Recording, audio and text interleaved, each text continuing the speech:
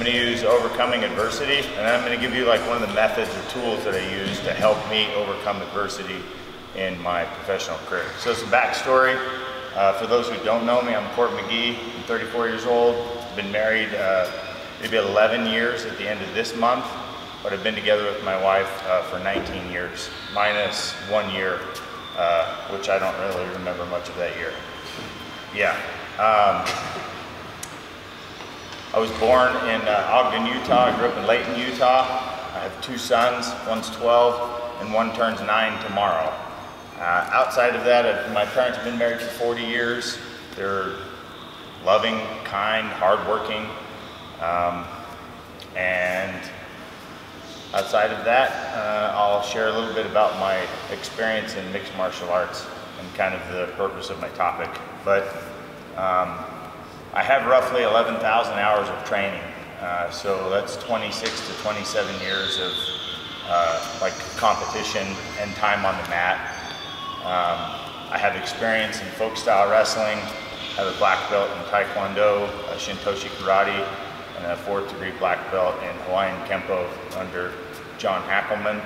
I have experience in folk style wrestling, and I've competed in Brazilian Jiu-Jitsu in a gi and no gi competition. I've had about over 100 competition Jiu-Jitsu matches, about 30 tournaments. And then in folk style wrestling, I had over 100 competition matches as well. I was a multiple time state placer in Utah and a national title holder in high school. Overcoming adversity, some of the adversity I faced in my career and in my life outside of that, I'm severely dyslexic. I was diagnosed with attention deficit disorder. So my capacity to read was relatively low, under the 4th grade level, speed and comprehension, yet my vocabulary was adversely high. And I didn't get diagnosed that until after I achieved sobriety and kind of restarted my life over at age 21. I didn't read a book cover to cover until I was 25 years old, and that was very challenging. One of the other issues that I had was I did graduate high school with, as a commended graduate, so top in my class. I was offered a full ride scholarship and then lost it because of Title IX, Women's and Men's Fairness in Sports, which partially led to my substance abuse. Outside of that, I'm a person in long-term recovery. Today, I have 4,913 days of sobriety, so just over 13 years of continuous sobriety. So recovery from all mood-altering and mind-altering substances, including prescription pain pills and benzodiazepines, which usually you take through surgeries. I've been through 7 major surgeries in the 9 years I've been in the UFC, and I haven't taken any mind-altering substances for any of those 7 major surgeries other than the drugs that they put me under with. So I didn't leave the hospital with narcotics.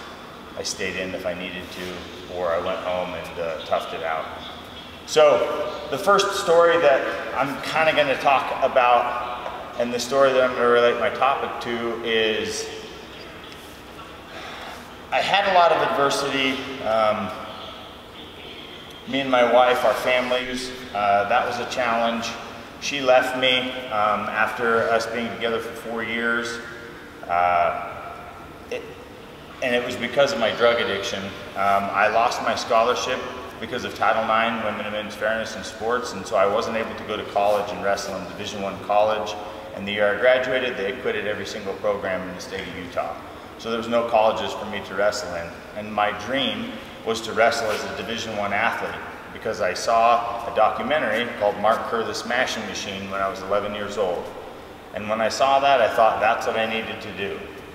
I needed to become the baddest motherfucker I knew, because at age 5 I got left, and I was left at an amusement park by an aunt and uncle. I became fearful of everything and everybody, and my parents thought putting me into martial arts would help my self-confidence and help me take care of fear and the issues that I was having. Now, that led to 27 years of mixed martial arts experience, minus 1 season of T-ball when I was 6 years old. So outside of that, this is the only thing I know. I've competed as an amateur and professional boxer. I never did compete in kickboxing, but jiu-jitsu, wrestling, and my last 30 fights have been in mixed martial arts. My last 19 fights have been in the UFC and the Ultimate Fighter House. This will be my 20th fight with the organization. I fought some of the best athletes in the world, but the story that I want to stick to is my first fight in the UFC.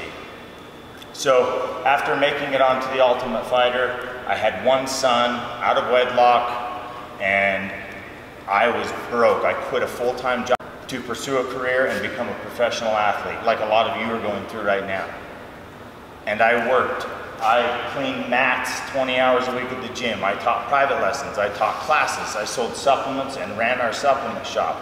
I sold knockoff clothes, and I did plumbing side work for one of my students who owned a bunch of commercial properties like this, installing roof drains and repairing things. And so I worked my ass off. And I had lots of challenges. I got my shot. I made it onto the Ultimate Fighter, and I wasn't going to do it. I wasn't going to do it because I was worried about the alcohol in the house, me being a person in long-term recovery, and I was worried if I went on and I won the show and it became a professional athlete, I thought, holy shit, I can't deal with that type of stress. I would make more money than I'd ever made before. All of a sudden I'd be famous, there'd be girls, there'd be all the stuff you think a professional athlete is. And so I was scared to death. I said no. And then one of my spiritual advisors and one of the people I look up to most said, Court, do you think your story could help people by you making it on that show and sharing with them your experience of overcoming addiction? And I was like, man, millions of people will see it. So I decided to go. I went. I ended up winning. My last fight was against Brad Tavares to get me into the finale, the guy that Ian was supposed to fight a week after me. I finished him in the third round, caught him with a hook, took him down, took his back, choked him unconscious with a rear naked choke, and I went into the finale. I came home, and my wife, she met me at the airport. She said, I've got some exciting news for you, and I was like, for you?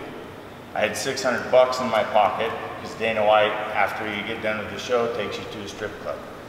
So he took me to a strip club. Now with some past experiences and some of my personal experiences, I dated a stripper in the few years I was using drugs. And it was not pleasant, and I didn't like strip clubs. So when I went to the strip club, I didn't want to be rude to Dana White, so he gave me $1,100 in chips, or maybe $1,000 in chips. And one of the girls was talking to me, asked me where I was from, asked me if I wanted to dance, and I said, no, no, thank you. But I tried to keep it cool because Dana was sitting next to me, and Chuck Liddell and Tito and the whole group of everybody and all the fighters, and I was supposed to be having fun, and I wasn't. I just wanted to get home. And I was excited because I knew I'd won and I was in the finale. So what I did is I talked to this girl, and she was very nice, and I said, hey, listen, if I give you $1,000 in chips, like, what do you make in 2 hours? And she was like, well, I make about $400. I said, well, I'll pay you $400, but I'll give you $1,000 in chips if you give me $600 back, if you just stay here and keep me company and make it look like we're having fun. She's like, oh, okay. And so we talked about her life. And then after the night was over, she gave me $600 cash. She walked home with $400. I had $600 in my pocket. And when I met my wife at the airport when I landed, I said, man, I got $600. I made it into the finale. I got 3 finishes, $1,000 in finished, like fight night finish bonuses. And then I made about $1,000 a week or $500 a week while I was there. And I'm like, man, isn't that exciting? She said, yeah, well, I'm pregnant. And before I made it or thought I was going on the show, I told my wife we couldn't have another kid because I didn't make enough money and I could not financially support another mouth. I just couldn't do it. And I didn't have the bandwidth, and I thought it wouldn't be right. And so when I found out I made it on the show and decided to go, we decided to try the night before I left. So we tried. When I came home, she said, I'm pregnant. And I'm like, holy shit, wow.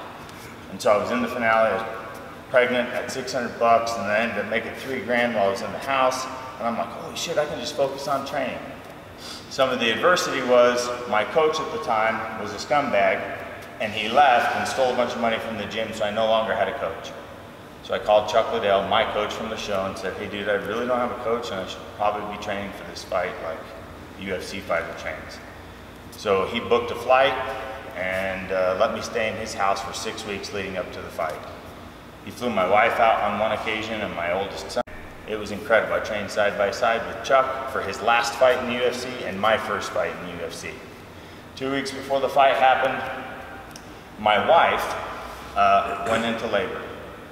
Now, he was premature 2 weeks, and he was born with pneumonia and a bunch of other problems and was in the NICU. So the last 2 weeks of my training camp, which essentially would be like this week and next week, there was 3 weeks till the fight. So the last 2 hard weeks of my training camp, I was in the ER in the NICU with my son.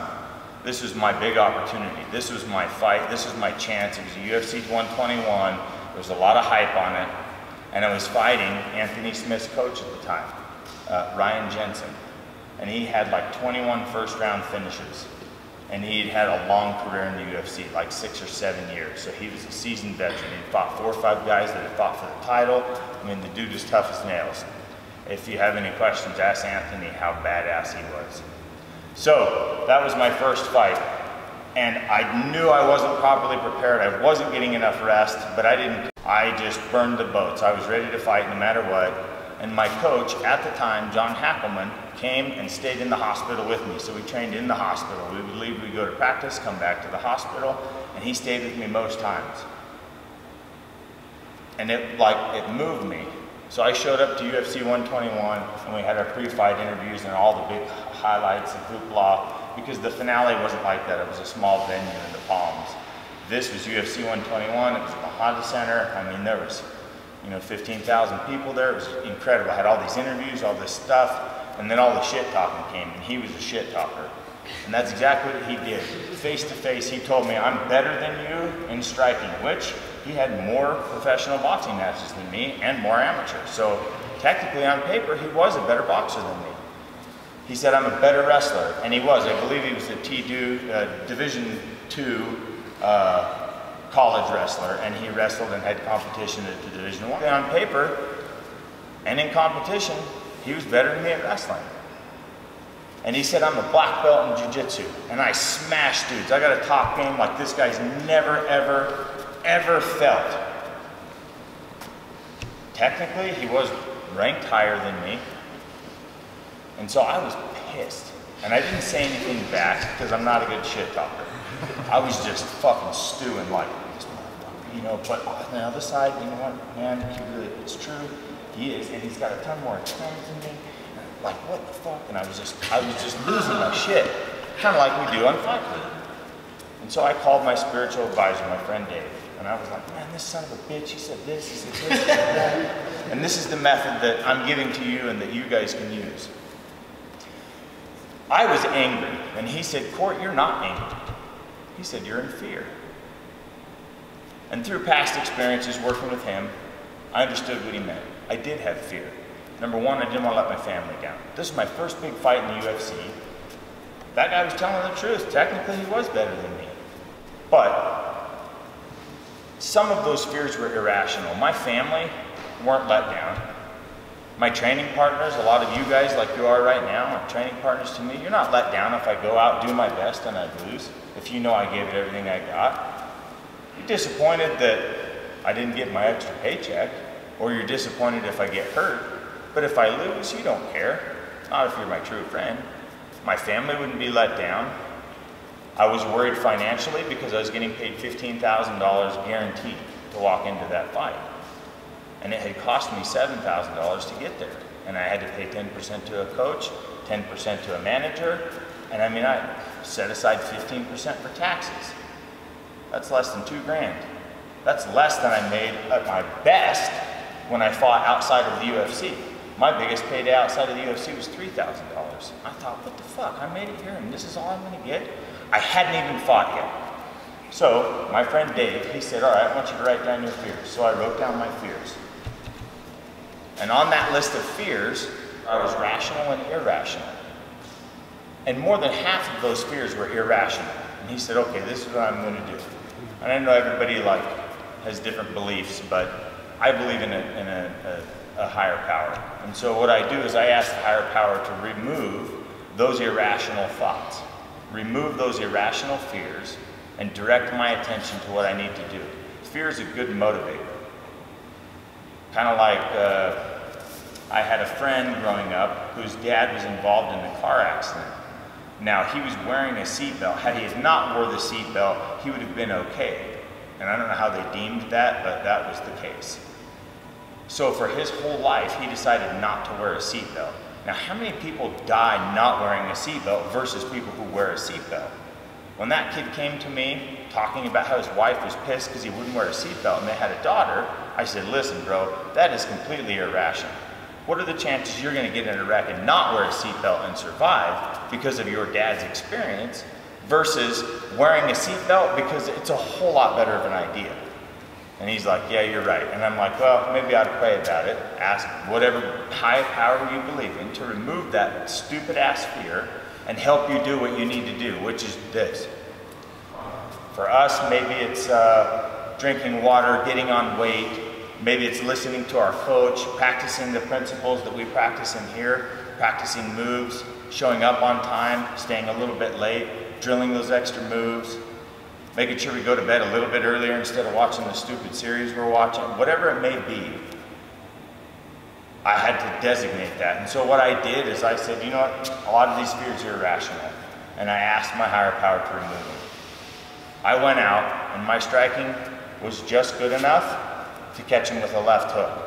Matter of fact, it was sponsored, right? My wrestling was just good enough to catch him with a double leg, clear his hips, and land on his butt. And my jiu-jitsu was just good enough to pass his guard, get into mount, arm triangle, and finish him with a submission. And that was my first fight in the UFC. Now, some of the other adversity was the second punch in the fight thrown was an overhand right. And I'm talking loopy, Chuck Liddell overhand right. And I hit him on top of the head, and I shattered my second metacarpal. So my hand was broke for the entirety of the fight. It was the only fight I wore contacts.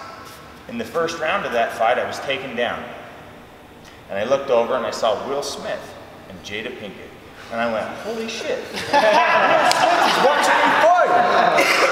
And then I went, oh shit, I'm in a fight. And I stood back up. Now, from now, I don't wear contacts, and I haven't worn contacts from that fight, so I learned it. I used it as a lesson. But also, too, I got those fears taken away by a higher power that I believe and trust in. And I built that relationship over a long period of time. You guys can use that method. Distinguish whether or not it's a rational or irrational fear. And if it's irrational, have whatever higher power you believe in, remove it, or tell a friend, or even write it down. And if it is rational, like I'm scared I'm not going to get a good enough warm-up in, talk to your coach and make sure you get a good warm-up in, because that can help you achieve better results when you're in competition. One thing you can't do is teach heart. You either have it or you don't. And I'm telling you right now, sometimes you can find it. I've had a lot of experiences in fights where I wanted out.